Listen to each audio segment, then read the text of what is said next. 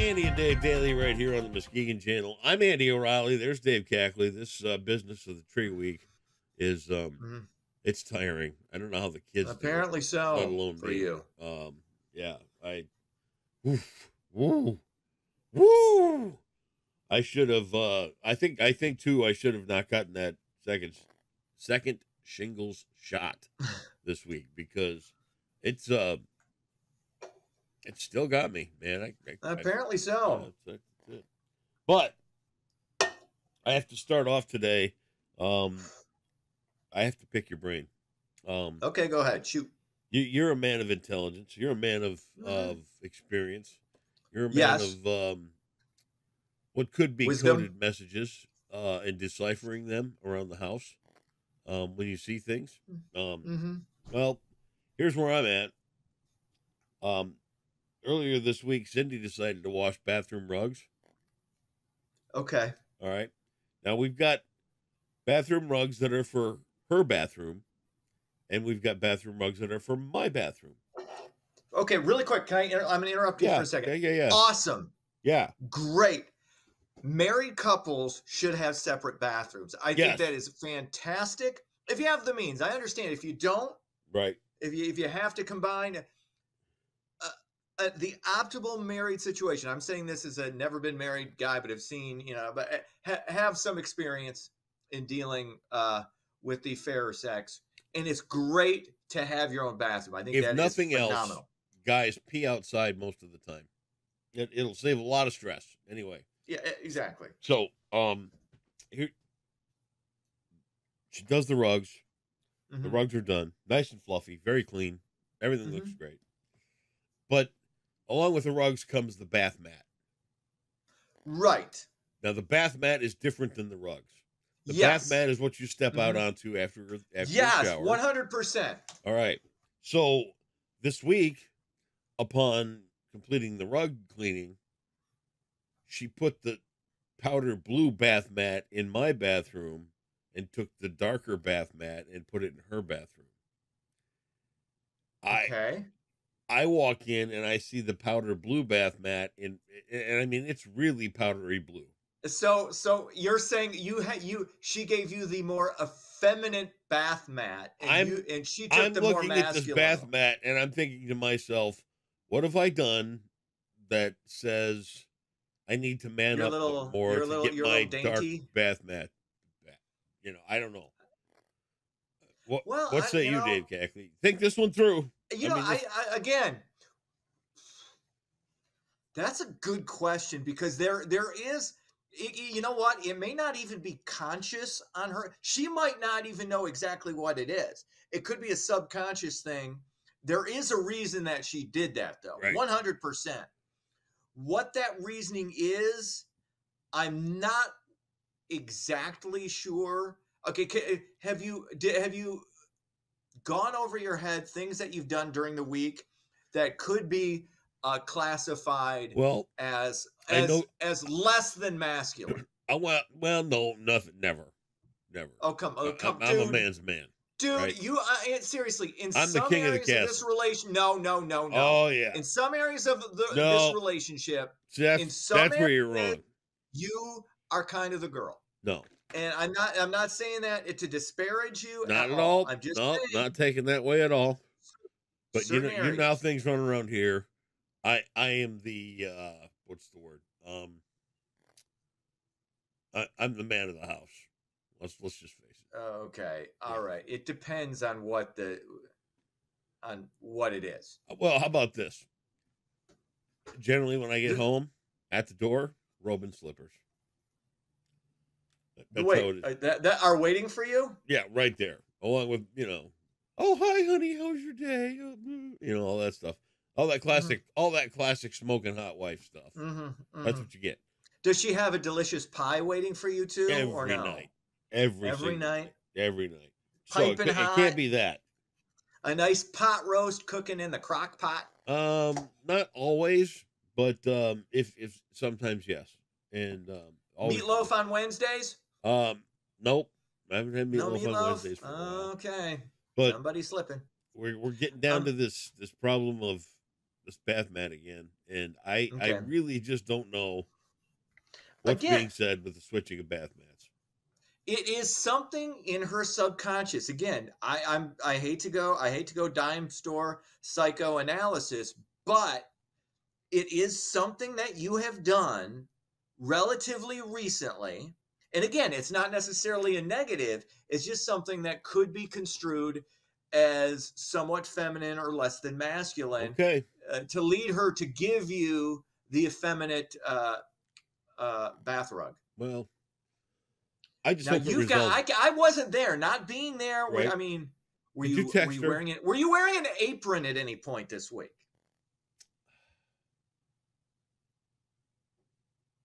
Well, she did make me do a little dusting. Okay, we're into okay. Dusting. And the Dusting is fishnets dusting is and the feminine. fishnets and the Mopping is unisex. Mopping is unisex. Dusting is feminine. Not saying I'm men just can't not do sure it, but it's it's a that. feminine thing. Yeah. I'm just look. I'm trying to help you. Help you. I don't know. We might have to confront this over the weekend. The You room on know, your I couch, think you just in probably case. should. No, there's not. But just try and be conscious, Yep, cognizant, as my dad would say, cognizant. of the things you do, the Yep, way you interact, yep. and if did you burst into tears at any point this week? Well, Just I wouldn't burst, say just burst, but I got a little misty eyed not. with my little friend Sophie. Okay, well, see, that's okay. Yeah, That's all right. yeah. You know. All right. Anyway, give it a think over the weekend. Okay. Maybe the I'll text. situation will Yeah. Well, change. yes. I don't know. This is good. See, this is good. It's good to hash this out with another fella. Okay. Well, That's what I'm here that's for. why we're here. All right. All right. Well, thank See you what I for can do your You're somewhat non welcome. advice. That was great. Hey, look, hey, I'm just again always here to help. Okay, All right. thank you. Ready to get into it? Oh, here. Okay. All right. Let's do this. Suicides by firearm have reached an all-time high, according to the Centers for Disease Control. Those deaths have jumped 11% since 2019, as suicides typically represent 2/3 of all gun fatalities. Over 27,000 died by self-inflicted gunshot wounds in 2022. That's one of those things that when you talk about the gun debate, people kind of get all up in arms, for lack of a better word, over like automatic rifles and everything. Handguns are the guns that create the most death. But you're never going to get rid of those. Nope. You're not going to get rid of shotguns. You can get rid of every AR-15, and you're not going to get rid of. I mean, you can lower the body count on certain things, like on mass shootings, and there could be some kind of compromise on some type of restrictions involving this, that, or the other. But at the end of the day, and everybody says it's not mental health. It is mental health. It's absolutely mental. It's 100% mental Got health. nothing to do with the implement at all. And exactly. And the positive thing is we are at a point in society, and I'm against a lot of contemporary stuff, but letting people know how you're doing mentally and not ignoring shit like that. Yeah. If you're really down, really depressed. Again, I don't have a lot of that, but I am aware of it. I'm aware that it can happen, and it's good to just, ask somebody how they're doing, or if you're, you don't need to necessarily hide it. Right. If you're not doing well. Right. That's okay. I agree with that totally. There you go. Look at us. With the gun thing, agreement. They are not going away, period. Mm. Mental health is exactly where it's at. Mm-hmm. And I don't think I've ever once said, I have an AR-15. It shoots 223 bullets. It looks just like the scary gun everybody talks about. It's still in the box. They've even taken the stickers off of it, right? Yeah. It's the user of the piece and what they have in mind with it. Yeah. So, but you don't know. But I guess the point I was trying to make with that is that if it's one person with a handgun and they want to do themselves in, That's just going to happen. it's going to happen, right? Yeah, But it's sad. It's yeah. the argument to be made is if you get a lunatic that's got access to that AR-15 and he can go in and waste 50 before somebody can get to him, that's where the argument starts to pop up. And we don't know. This is something, and I don't know what the answer is to this either. And I think you and I have touched on it, but we've never really delved into it as far as what type of medical condition should prevent you from because we can always go, okay, if you've committed a felony previously with a firearm, okay, you're not allowed. But what type of mental condition should preclude you from that constitutional right, or does that even exist? Right. Or he's like, no, you can't infringe on this. This is a guaranteed. This is a constitutional. That's a guaranteed. You have the right to do it. Is it bipolar disorder? Is it? I don't name your. Is it mental fatigue? I don't know. But here's the problem. I have no idea. You start coming I'm not up a with gun that, guy, though. Nobody's going to go in. Nobody's mental health is going to go right down the toilet. Yeah, that's true too. Nobody's going to go in and ask. Right. Exactly. That's another point. It's like it's double. Like you there. It's almost there.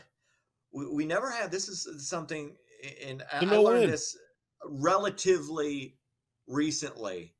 Is there are very few solutions. There are almost always only trade-offs. Yep. What are you willing to trade? Yep. For this, and it's a delicate balance, and it's really hard to figure out most of the time. What else is going on? The tech overlords at Google will soon begin deleting inactive Gmail accounts. Starting today, Google will purge accounts that haven't been used or signed into for at least 2 years.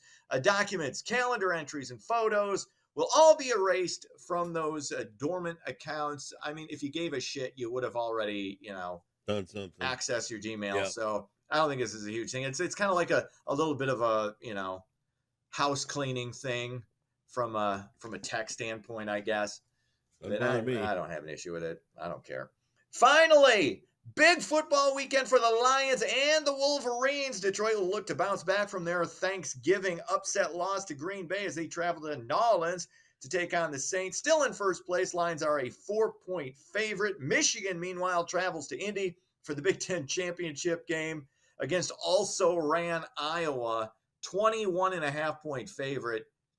I am really thinking about putting some bank on the Wolverines in this one. Iowa's terrible offensively. This should be a blowout. If Michigan were to somehow lose this game, which I don't think can happen, but if it did happen, there would have to be an investigation because this is the biggest mismatch in the history of this conference championship. Wow. Michigan State should have beat Iowa this year. Iowa should have lost at least 4 or 5 other games, and somehow they managed to finagle their way into the Big Ten championship, which is an absolute joke. So if you're a Michigan fan, there will never be a less stressful championship game in the history of Michigan football than this one. And enjoy it because Jim Harbaugh is gone after this year. He's probably going to the Bears. So, and I'm not just saying that because I hope and pray as a Michigan State fan that he leaves, but I just think he's gone. And that's the rumor mill is ginned up again, and it kind of looks like he's going to Chicago, but we shall see. Cowboys beat Seattle 41-35 Thursday night football on Prime. Pistons lose again to the Knicks 118-112. Detroit 2-17 on the year. 0 for the month of November. They lost every single basketball game in November. Wow. I don't know. You're approaching the same type of team that the Lions were back when they went 0-16, and the Tigers were when they were. I can't remember if they set the Major League Baseball record for losses or if they just flirted with it, but that's just atrocious. Wings, meanwhile, looking okay. They beat Chicago 5-1. They're above mediocre, so that's sports. Okay. Are you done? I'm done. I quit paying attention a few minutes ago. Yeah, of course you did. You've got other things to worry about. You're worried about your I kept about the declining your declining testosterone and some all of that your too. That shot was stupid this week. Oh, God, Look, I'm it's tired. okay. You know, don't, you know. Eh. You don't want the shingles? Just saying. Ready for some Jeopardy? Why not? 50,000 in the hole. This is an exciting category. Almost president. For 1,200. Almost president, yep. Almost president. And I think you're a shoe-in for this one. Okay, you said I was a shoe-in a couple of days ago, and I whiffed. So let's stop. Well, Don't get me overconfident. I'm up with people, and Uh-huh. that's where I'm going. All right. Right. All right. This man's wife prevented him. Oh Jesus! Bad eyes, Can you not even read it? dude. Look. Okay, you brought me to. Okay, put on your old man. Put on your old man. Glad. There you go. All right. This man's wife prevented him from resigning despite of a stroke, leaving Veep Thomas Marshall to only dream. Oh, I know this. Oh God, he was the worst president of all time. Woodrow Wilson. Wow! Look at you. Boom! I thought you were going to say FDR. No. He had a brain hemorrhage and died. So boom. Here we go. Look at you. 1, 2, 3. Bang! Yeah, his wife was. It's weird because Woodrow Wilson's wife was running the country. Wow. She was like everything was going through his wife at that point. She was. I mean, it's believed that she was making the majority of the decisions. So there you go, ladies. Congratulations. So. Yeah. You'll find out someday. Son. Stop patronizing. Have a great weekend. Don't forget to tune into the Mona Shore Singing Christmas Tree Saturday night. See ya!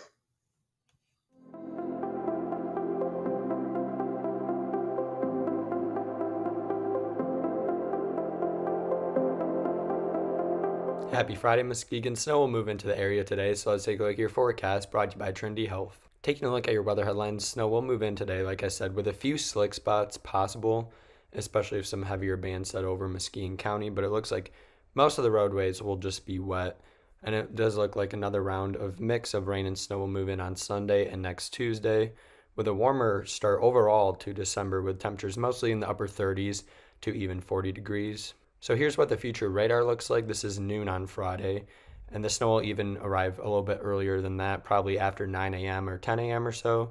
And it looks like the heaviest of the snow will just stay south of Muskegon, around the Grand Rapids area or around there, points towards Lansing. And then that snow will continue for a few hours before ending around 4 p.m. or so. And then another round will arrive around 10 p.m. or a little bit before that, which that will bring more snow. So in total, we're expecting around 1 to 3 inches of snow, especially around Grand Rapids toward Lansing and points to the north. So along I-96, pretty much 1 to 3 inches of snow is expected by Saturday morning. So for your Friday, expect a high of 36 with snow showers, especially around 9 a.m. to about 2 p.m. and then again later in the evening into the overnight hours with a low of 32 as well. And then after the snow shower activity today, which shouldn't cause too much issues on the roadways, we'll have a break on Saturday with just cloudy skies, and then a mix of rain and snow will move in Saturday night going into Sunday, especially during the daytime hours on Sunday with temperatures holding in the upper 30s. And then we'll have another break on Monday, maybe even seeing some sunshine before another round of rain and snow moves in on next Tuesday. And then after that, it looks like we'll actually warm up into the 40s. So it doesn't look like a whole lot of snow is expected for at least the first several days of the month of December. And that's your Friday forecast brought to you by Trinity Health on the Muskegon Channel and I'm Cole Woods Weather. And enjoy your Friday and your weekend.